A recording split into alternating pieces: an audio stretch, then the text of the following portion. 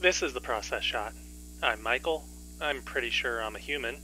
And I've seen Cats and Dogs, a new, short, poetic, romantic comedy drama type deal from Joost Biesheuvel.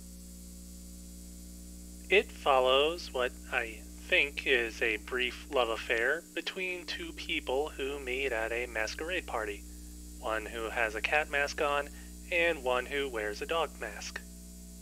As they narrate their feelings and perspective of ongoing events in their relationship, we watch them fall in and out of love in a rather quickly paced and somewhat vague manner.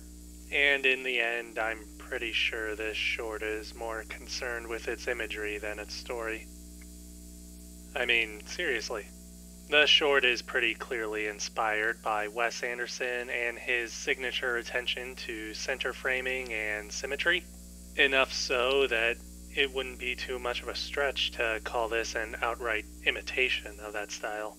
There's elements of it in just about every visual aspect of this short, and so it's not easy to talk about it without just saying that it's someone trying to be Wes Anderson.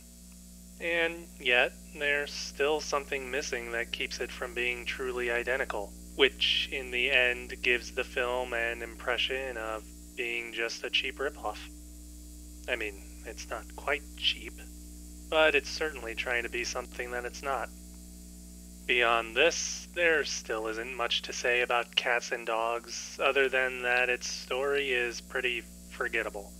Here, the issue is more in the storytelling, which presents the love affair between the two characters without any dialogue, supported entirely through a somewhat repetitive back and forth narration from the two, which more often than not just describes whatever it is that's already on screen. There's a good amount of wordplay in the narration, though now it just makes it seem like the short was written for the sake of making a lot of animal puns. In the end, I feel like Cats and Dogs had an idea that didn't get the development which it would have needed, and instead it tries to get away with it by visual style alone. Though, even so, it has to ape from someone else to get there.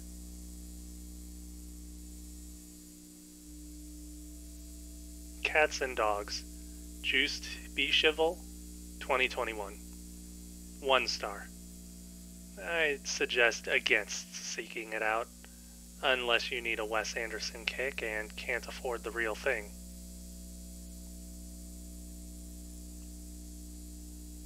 Anyways, that's it for the review. Leave a like if you liked it, leave a comment if you didn't, and subscribe to the channel for more reviews. You know, I wonder if I'll get any actual Wes Anderson movies while I'm here. I never got to see Isle of Dogs while it was in theaters.